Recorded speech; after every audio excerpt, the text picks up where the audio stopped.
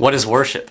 You might respond like a lot of us that you go to church to worship, and what you're saying is you're going to church to sing, but worship is so much more than singing. Worship is a relationship with God.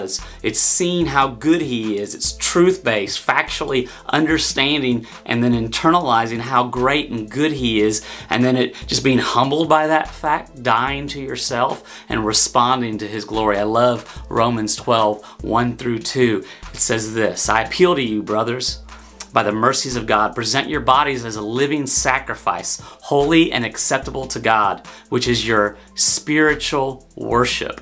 Do not be conformed to this world, but be transformed by the renewal of your mind, that by testing you may discern what is the will of God, what is good and acceptable and perfect." So worship is seeing truthfully who God is and responding to it in all aspects of our life, not just in singing.